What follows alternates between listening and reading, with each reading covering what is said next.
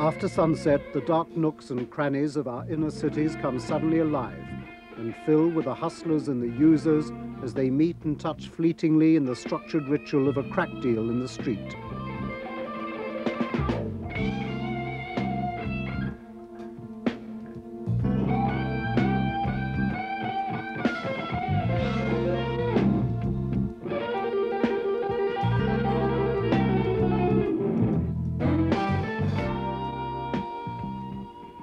Crack is made from almost pure cocaine.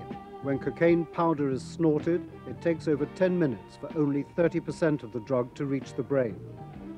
But convert the white powder into a hard rock of crack, destroy the impurities, smoke it, and 80% pure cocaine rushes to the skull in a mere 10 seconds.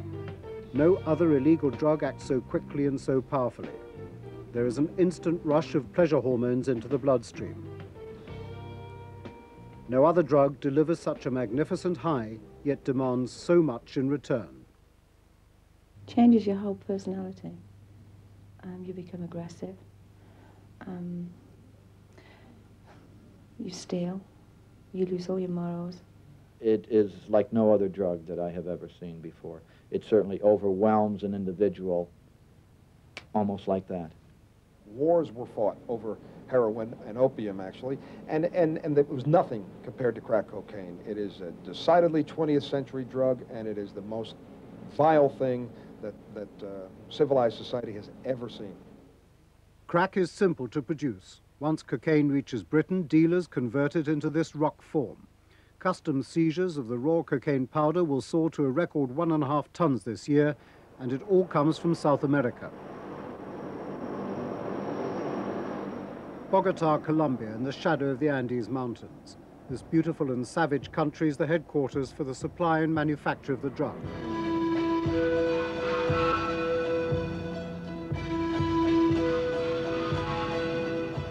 It's here the powerful drug cartels control the world's cocaine supply. Gross annual turnover, 200,000 million pounds. Costs are not overwhelming. The coca leaves are harvested, then in thousands of jungle lean-to laboratories, peasants slowly process the leaves, adding gallons of chemicals. First comes the coca paste, and finally the familiar white powder. There are some tiresome overheads. Colombia's murder rate is 29,000 a year.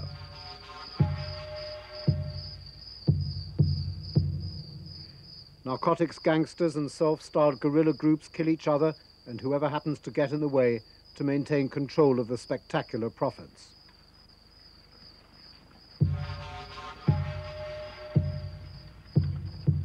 On the weekend we filmed there, narco-terrorists ambushed and slaughtered 15 British-trained paramilitary policemen of Colombia's narcotics brigade. They are the one trusted anti-drugs force in the country. Just 3 days later, the British Home Secretary arrived on a visit to the heart of bandit country southwest of Bogota.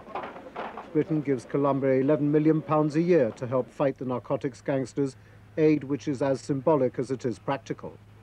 I think it's important that we back up a democratic government that is determined to have a police force that will continue to inflict damage on the cartels. These paramilitaries have been trained by Britain's SAS in techniques originally created for defeating Soviet special forces. A dozen British instructors are still out here. Now their knowledge is being tested deep in the jungle. It's the climate as well as the geography, so much against the police, that policing that problem over vast, difficult terrain against people who are ferociously dangerous in country where there are guerrilla problems as well, that brings home to you the enormity of the problem. Kenneth Clark is first invited to dress suitably for the occasion.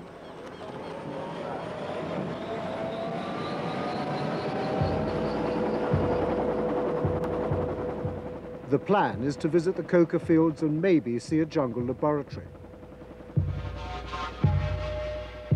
This is Colombia's own Vietnam. Down below, the hostile forests and jungles are controlled by cocaine traffickers and narcotics terrorists. The Home Secretary is being given the safe tour. The intention is not to risk his life by dropping in on enemy territory.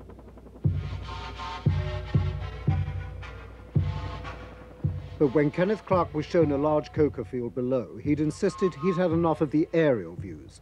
This was not in the original plan. The Home Secretary's insistence on a land-based inspection created problems for the handful of bodyguards. These coca fields were not safe.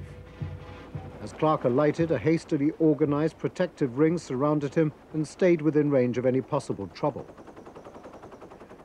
The search for a jungle laboratory proved to be fruitless. However, the Home Secretary, his special branch detective and Whitehall advisors moved bravely, if somewhat pointlessly, around.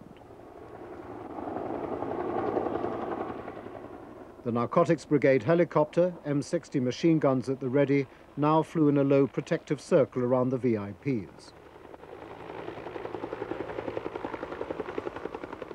The anticlimax of this increasingly tense trip was an opportunity for Mr. Clark to feel and smell for himself the vegetable source of the crack cocaine traffic. By now, the news from the air was enough for protocol to be abandoned in favor of a dignified retreat. Politely but firmly, the Home Secretary was asked to call it quits and get out as quickly as possible.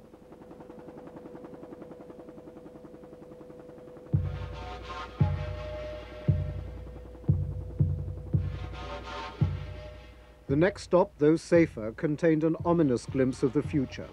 The use of crack in Britain is now being linked to a resurgence of heroin addiction, because heroin helps control the painful come-down after crack smoking. High in the Andean mountains, narcotics gangsters are raping the beautiful forests of Colombia in order to sow and farm poppies. This is the raw material from which heroin is eventually produced, but unlike the tough coca leaf, the poppy is more vulnerable to attack.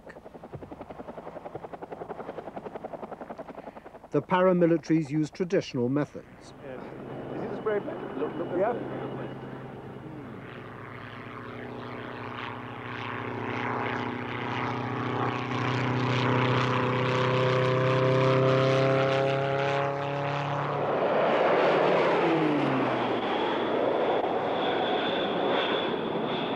There's one of ours. One field made infertile, but how many more to seek and destroy? They have moved into a new crop which for them, for a variety of reasons, is much more profitable. We have trouble already with heroin coming from Pakistan, Afghanistan, the Golden Triangle, the Far East. And this new supply is springing up very rapidly. We do not want powerful operators like the Colombian cartels going on from their domination of cocaine into the heroin trade as well.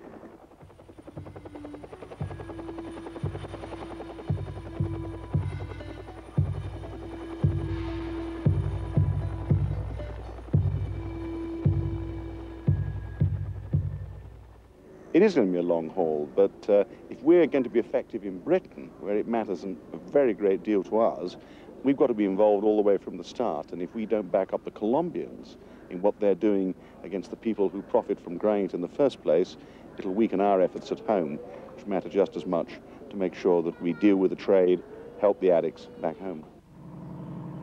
But the British cannot help prevent the endless flow of cocaine from Colombia's ports. This is Barranquilla, where guards are paid £2 a week to prevent drugs being smuggled onto ships. The drug simply hemorrhages through ports, where container ships hide substantial quantities of cocaine. This vessel routinely loads in Colombia, and her Dutch master regularly finds cocaine hidden on board. Sometimes we find the cocaine on the ship at sea, because we are making a search before departure Colombia, and it's take about 3 hours to check the whole ship. And at sea we make a second search. So What do you do when you find cocaine on the ship? well, then we're going to inform the owners about this, and they will inform the customs in the United States, so they pick it up. Cocaine is still leaving Barranquilla and South American ports like it by the ton.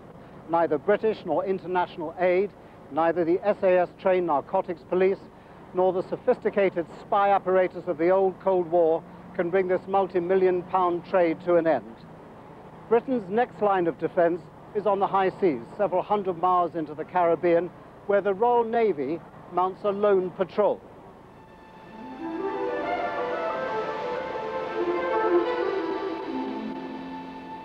the British destroyer HMS Cardiff. One of her Caribbean assignments is to run a floating intelligence platform for a British-American combined anti-narcotics patrol. All positions, this is the ORO, new track 1472, APS report. The Cardiff has spotted a target. An operations room equipped to engage the communist navies of the Warsaw Pact now turns its electronic eyes and ears onto a small fishing boat about 100 miles away. Roger, forward, stand to. Halfway between Cuba and Mexico, and the Cardiff begins to hunt.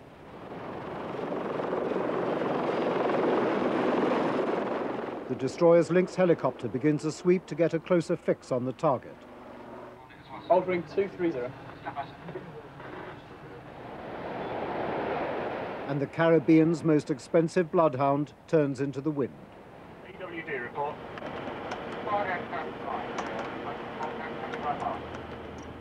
Has she found friend or foe? Yes, Pete's Dream. Pete's Dream, this is British warship Cardiff. Good morning. It's the Pete's Dream back. You got a problem or something there, Cap? We have caught 20,000 pounds of fish on board. Everything's fine with us. Everything's running fine here. The British now summon up the US Coast Guard vessel, the Escape, riding shotgun off the port bow. It's the Americans who have the authority to arrest and detain on the high seas, but first, more questions. Cardiff, this is Cutter Escape, roger, ready to copy. Name of this vessel is Pete's Dream. We're going to alter our course and identify this contact, conduct some pre-boarding questions for a possible law enforcement boarding. We'll be standing by this net. Escape out.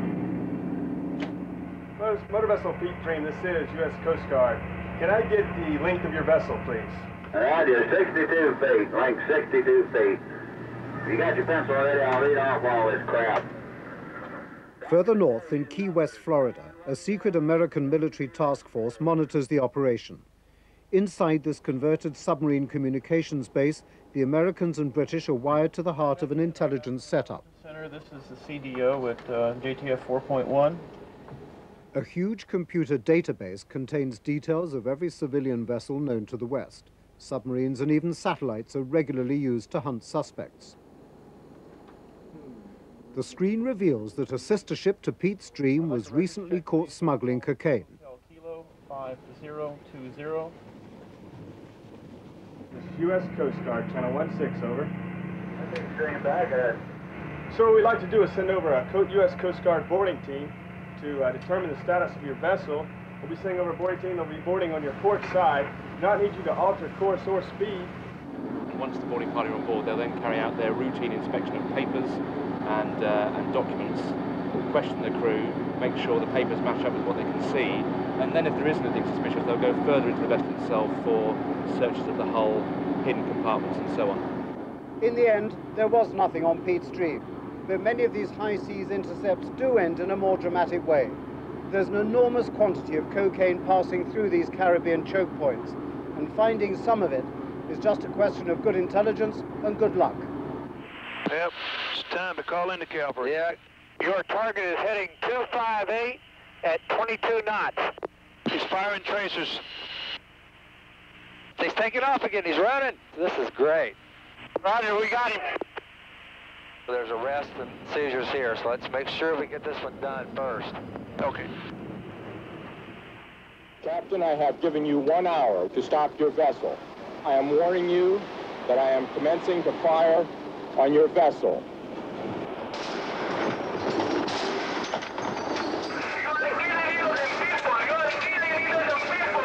Are going to fire until they stop. Getting hit. Got smoke, got smoke. There is no limit to the cocaine smugglers' desperation.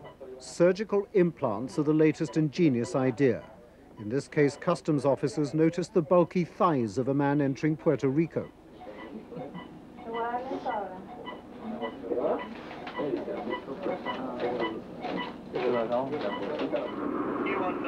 The symbolism of the British commitment is significant, but there's little evidence that interdiction in the Caribbean is hurting the cocaine cartels. These criminal organizations are the new masters of the modern underworld, professional, intelligent and deadly efficient. As demand in Europe surges, the whole of the Caribbean is now open for cocaine trafficking. Some islands are more open than others. St. Martin, a part Dutch dependency and an important link in the tight cocaine chain that stretches from Colombia to Britain. The island has become the despair of Western anti-narcotics agencies because of its slack laws towards the ever-increasing Caribbean connection. Here, you need to declare nothing. I've just come from Bogota, Colombia. Is there any customs here at all? No problem. No customs? No. So I can bring anything in and take anything out? Yeah. Great. Thank you. Just collect your baggage and walk right in. So that's how easy it is to enter St. Martin. No customs, no questions, no fuss. These cases happen to contain our TV gear, but they could just as easily be stuffed with cocaine or cash. Frankly, no one here gives a damn. Small wonder this island is not only popular with tourists, but is a paradise for cocaine smuggling and money laundering. The strange involvement of St. Martin in the cocaine business was first revealed 5 years ago during a full-scale Senate investigation in Washington. Lawyer Jack Blum was special counsel to the Senate Foreign Relations Committee hearings on international narcotics trafficking. Here was an island in the Caribbean that was sort of lost in the cracks. No law enforcement to speak of, no incoming customs.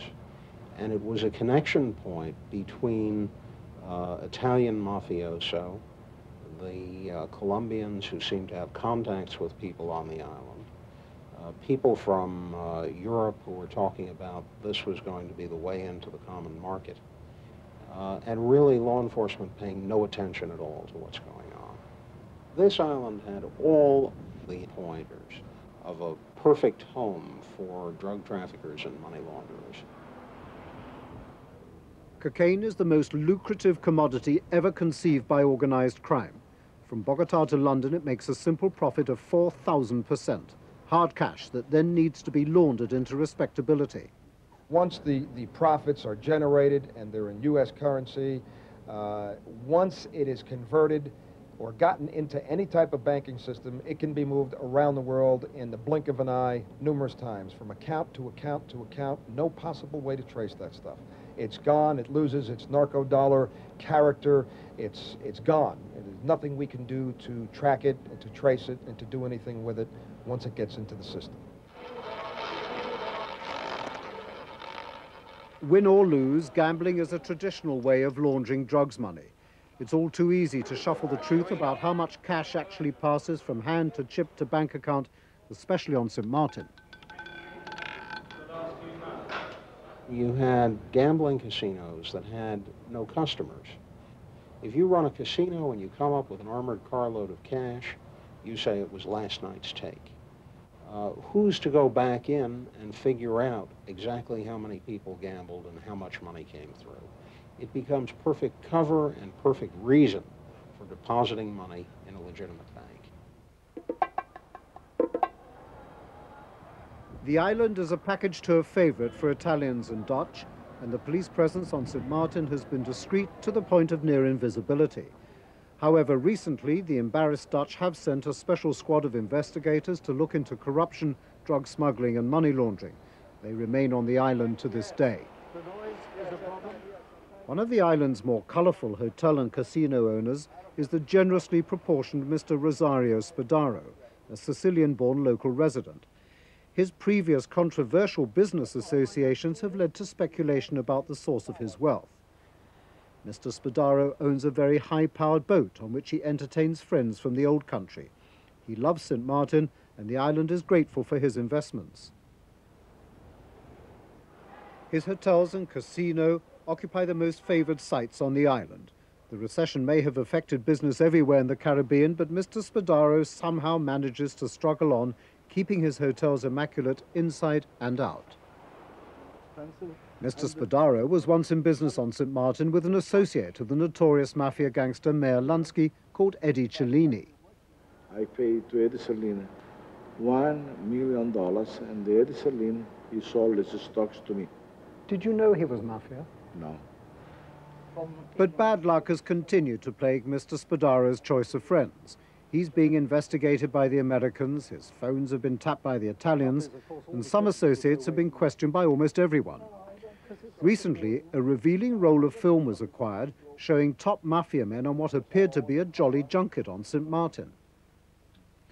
One of the pictures acquired exclusively by Panorama shows Mr. Spadaro sharing a happy moment with one Ilario Legnaro.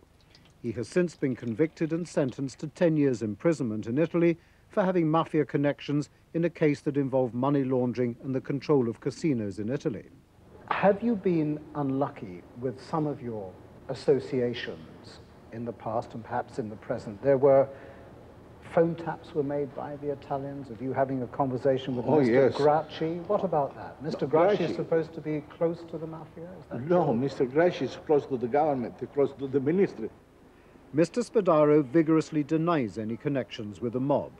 Yet there is anxiety about drug traffickers and their use of casinos to launder profits. Now there's a new headache for the inscrutable Sicilian. Whitehall is nervous about his attempts to expand into British territory. The British Caribbean island of Anguilla, a mere 5 miles as the speedboat drives from St. Martin. In 1982 and again in 1988, Rosario Spadaro spent $1.5 million buying 103 acres of prime development land here at Savannah Bay. His name at that stage rang no bells with the British.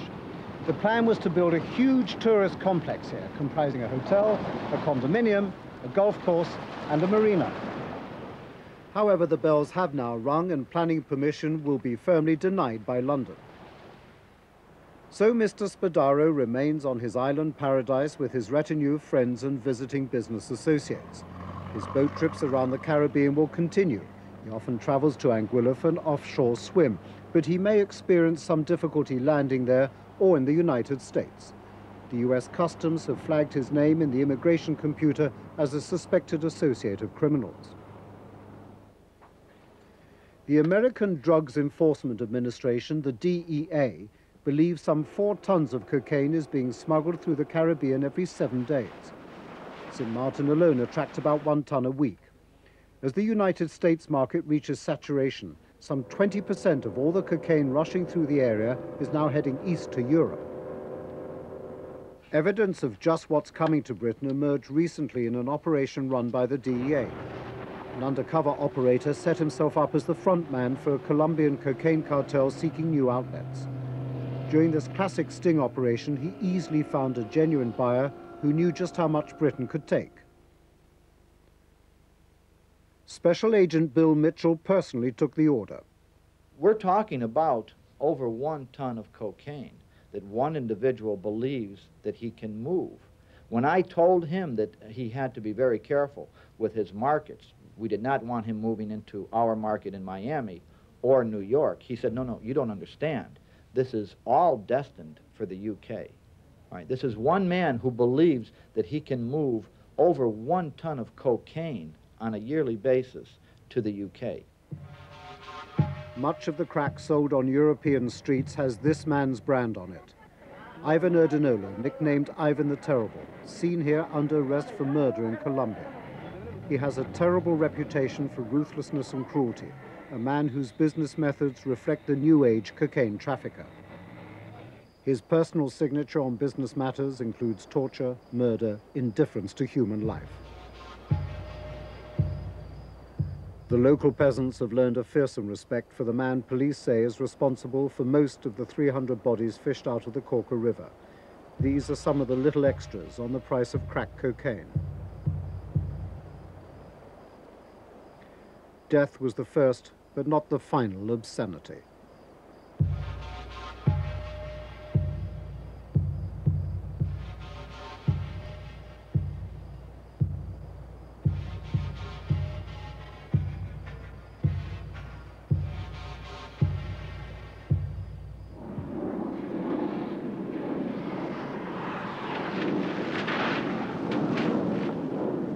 One remarkable man has managed to penetrate and damage the Erdinola cartel. Neither his face nor that of his DEA case officer can be shown. Operation Wizard involved a Colombian banker working in Miami who was recently recruited as a mole by the DEA in South Florida. Hello, Dave. How are you?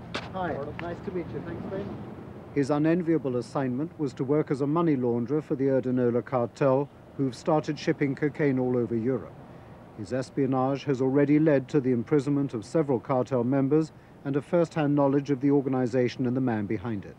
The Wizard dealt with Ivan the Terrible face-to-face.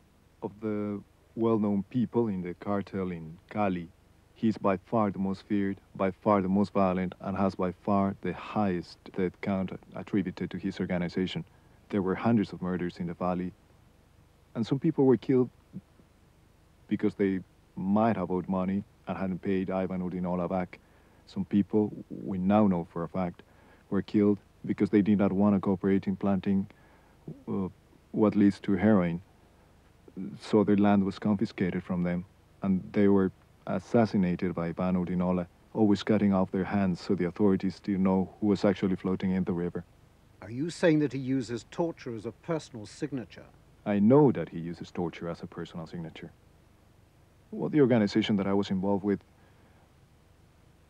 moved approximately, to our knowledge, $300 million in one 9-month period. That's a lot of money. It's part of it. It's not all of it. Probably not even a third. What's the most you've ever carried? $2.4 million at one time. Does that weigh heavy? You had the car down quite low to the ground, yes. Can't you cheat a bit and sort of take a few $100 bills out? You don't want to die. Miami Goes the Joke is handy for cocaine smuggling because it's so close to the United States. In fact, it's a nervous no-man's land between South and North, and the British also have their spies on site. Graham Honey is one of 17 British drug liaison officers, customs agents working undercover in the Caribbean region. Much cocaine is now re-exported to Britain from the United States. Miami is important in the sense of cocaine going to Europe and specifically to the UK. It's the Clapham Junction of the drugs world. It's a bit like Casablanca, the intrigue that goes on here. You have the bad guys traveling up from South America to meet the bad guys who travel from Europe.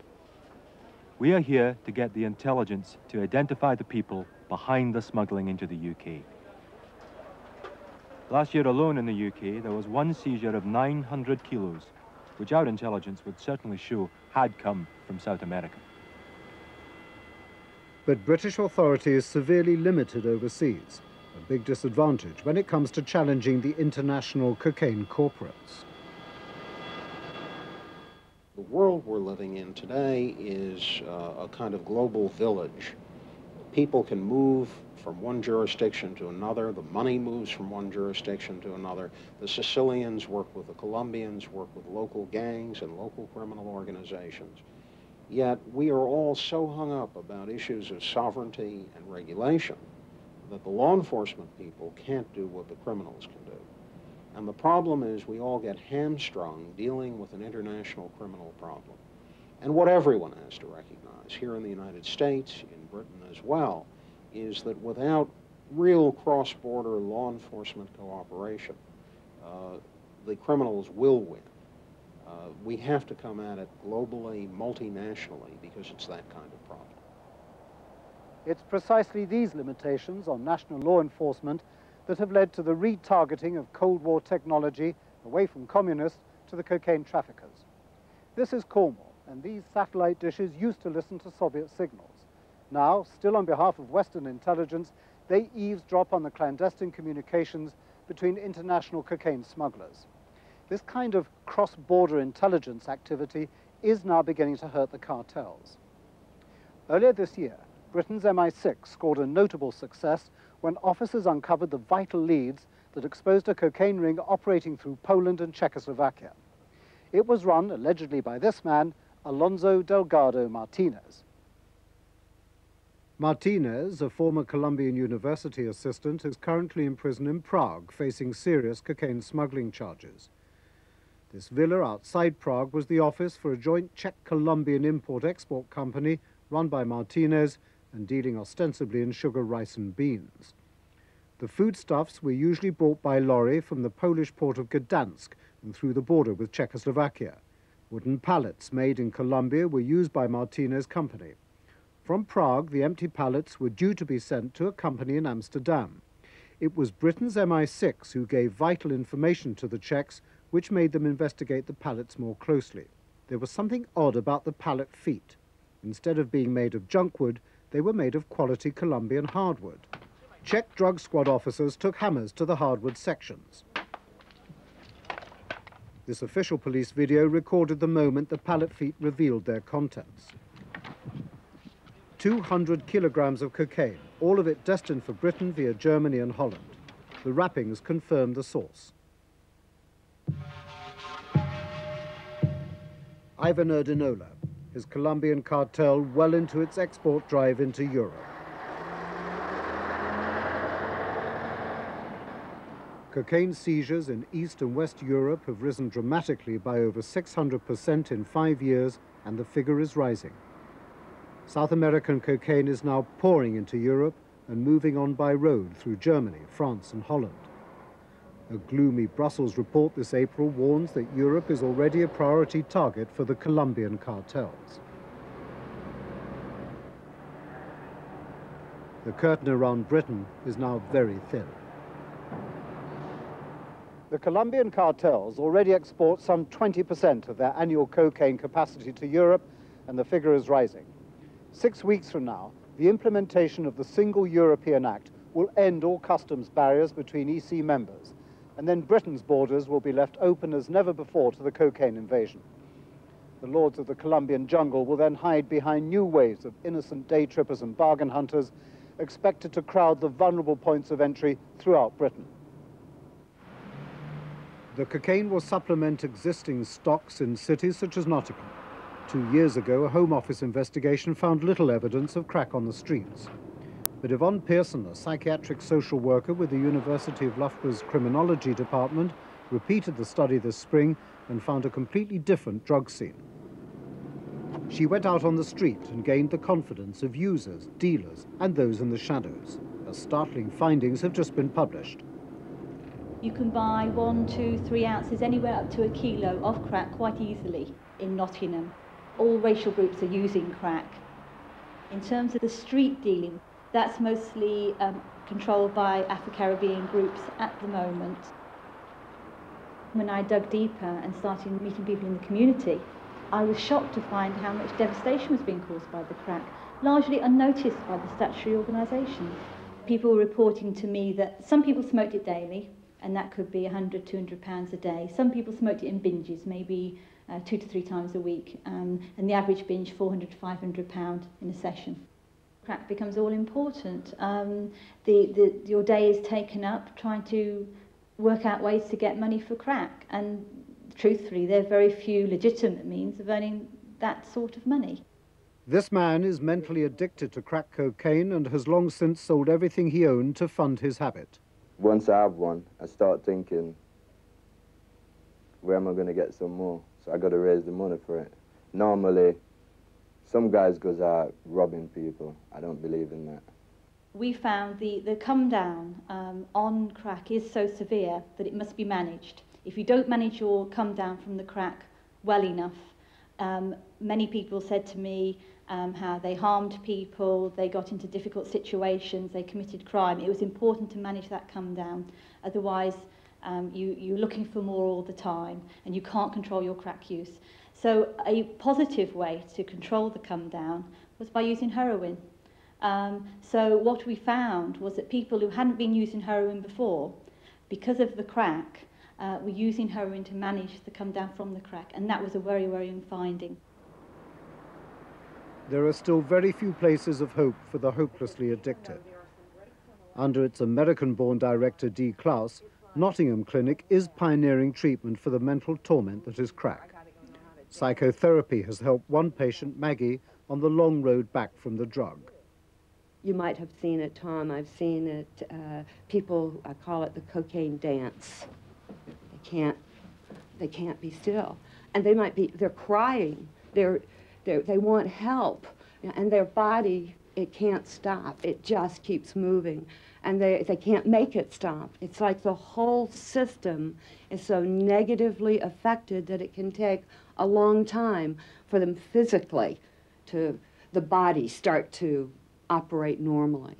It does not care about socioeconomic background. It doesn't care about whether you're male or female. It doesn't care if you're 14 years old or if you're 60.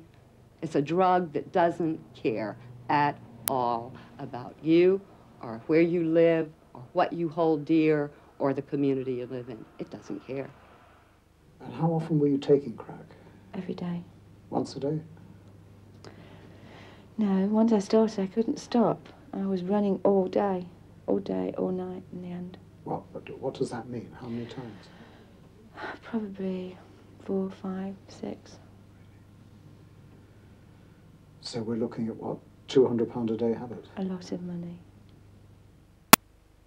I wouldn't entice nobody to smoke it because it can leave you dead broke, nowhere to live, no clothes, nothing, you know what I mean? Well, I sold all my jewellery, and when I ran out of my jewellery, I'd sell anything. Anything I could get my hands on, whether it belonged to me or not. Clothes, coats, ornaments, cameras, anything. And all the time I'm selling these items, I'm thinking, yes, that'll get me 2 rocks, 3 rocks, 4 rocks, whatever, which builds up the excitement, and I was stoned before I'd even sold it. What's the most awful thing you've done to get money to raise crack? Took my daughter's ring in video and telly and sold it for it. That's the worst thing I've done. I stole money. From whom? From my children. Tell me about that.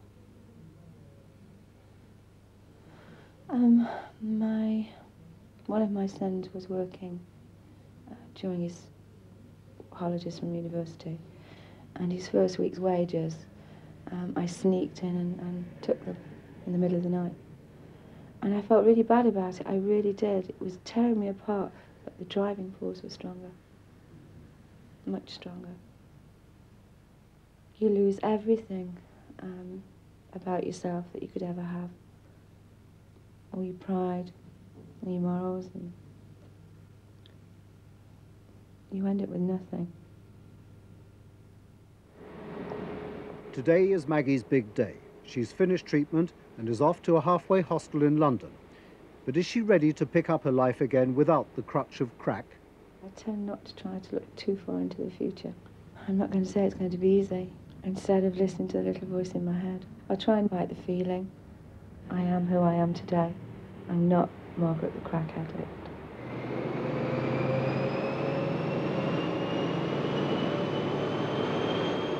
The train is taking her to the city with the biggest crack cocaine problem in Britain. It's happened with alarming speed in just 2 years. Even dealers in traditional drugs like marijuana have turned to the high profit margins available with crack. This draft local authority report on drug abuse in West London estimates that there could be up to 800 crack cocaine users in Notting Hill alone, that crack is easily obtained, and that drug clinics are finding crack addicts in chaos. Crack arrests show a 62% increase this year, and crack dealing creates higher levels of violence. West London's black community recognise that they've become major victims. Lee Jasper of Notting Hill's Mangrove Community Association. We've got a problem that is almost of epidemic proportions in the abuse of crack cocaine, and the problems are severe, very severe indeed. Now, when you talk about near epidemic proportions, that's quite a strong thing to say. It really is as bad as that? It's as bad as that. The spread of crack cocaine within our communities, not just here, I might add, but throughout the country, is getting worse. I see the destructive side effects of the abuse. Families being torn apart, young people becoming involved, selling possessions, long-held treasured possessions.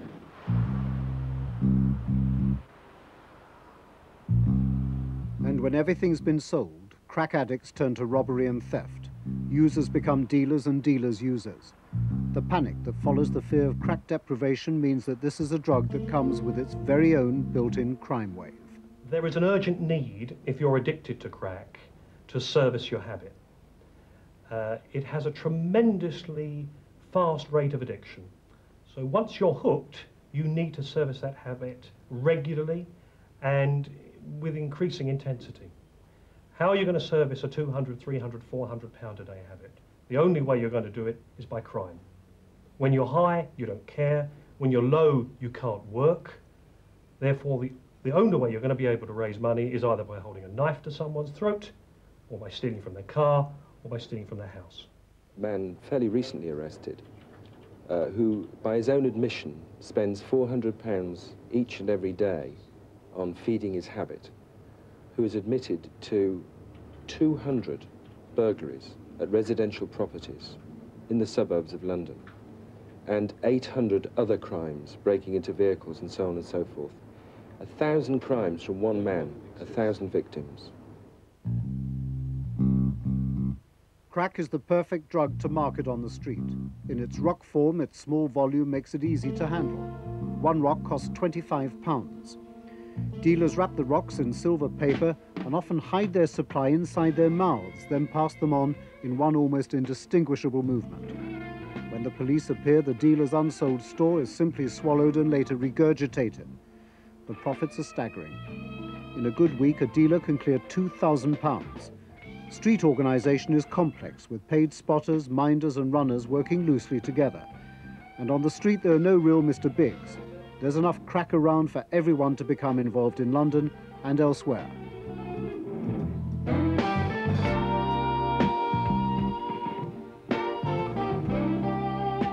I come from Manchester, and unfortunately Manchester has been the scene of unprecedented levels of violence recently.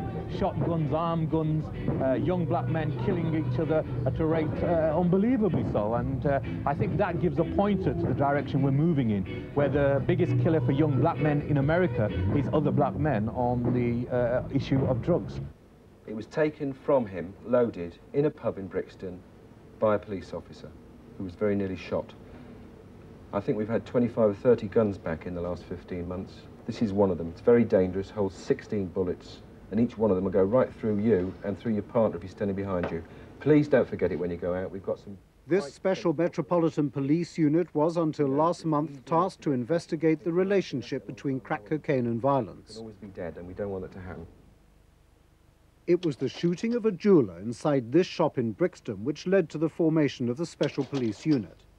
These terrible shotgun wounds in the leg and the groin were made by robbers in what was a pointless attack. Evidence from the crime led detectives to a whole trail of crack-related crimes marked by a sadistic ruthlessness. Fairly recent case from North London, where a young woman was kidnapped over a crack argument, basically, and she was kept prisoner in a house for 2 or 3 days. And she was tortured by basically having her naked body ironed with an electric iron, and then when she was fainting, she had boiling water poured over her, and on it went for a very long period of time. By the standards that we're used to, we are now facing a pretty horrific time of violence on the streets of this country. Crack dealing in Britain is controlled almost exclusively by Jamaican gangs who brought a new gun culture with them. This man, now a police informer, was one himself. They are hooligans, man. They don't care, you know. They live by the gun. Because you used to be part of that yourself, didn't you? Yeah, I used to be part of it when I was in Jamaica. I fight for politicians, you know. I do things for politicians. You shoot people for politicians? When I was in Jamaica, you know. Yeah? You kill anybody? Well, I won't say. I did a lot of things for politicians in Jamaica. Did you kill somebody? Well, I won't say, you know. It's my prerogative, you understand me. But you were a hard man too, weren't you? I was a hardcore. That's why I can be here today and talking to you.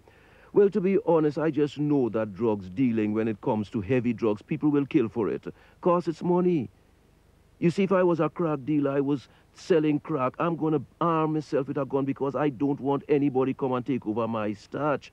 I'm going to defend my stash. You see, if he come with a gun to take over my things, I'm going to shoot him first, or he'll shoot me first. That's where you get the violence into it, because drugs dealing bring violence. I know you can buy a gun on the street of England anywhere right now. How much? 300, 400 quid for a gun. And you can get a good gun for that? Good gun, automatic, Smith & Wesson, 38, any kind of gun you want. These photographs confirm the point. All these men are involved in the crack cocaine trade. Some are illegals who've been deported and simply returned to London with false passports. Each one has been pictured privately showing off the guns that are bringing the dangerous new violence to Britain. The number of black victims involved in murders or attempted murders in London has doubled in just 3 years. If you don't deal with this problem and deal with it as a global, multinational business that's going to wreak havoc on your streets, create untold suffering among young people, and create tremendous violence, you really have a terrible time coming.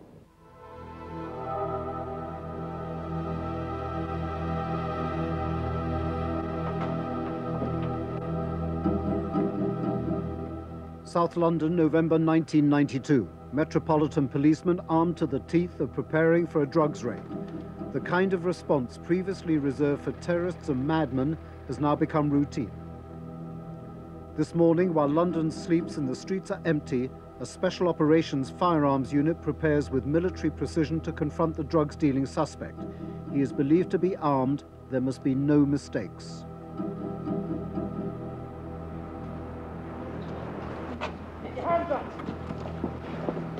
The circle of death and violence that is crack cocaine ends in a South London street as it began in the jungles of Colombia.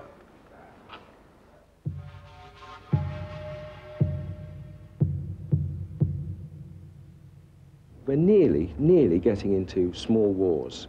And what we need is special resources to deal with a very special problem.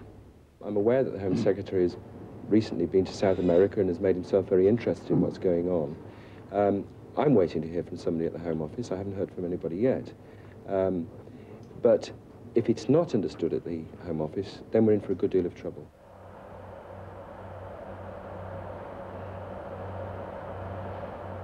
Maggie's attempt to fight free of crack dependency and start a new life did not succeed. Her stay at the halfway hostel in London ended abruptly in depression and confusion. She left, and during a lost weekend was once more seduced by the drug.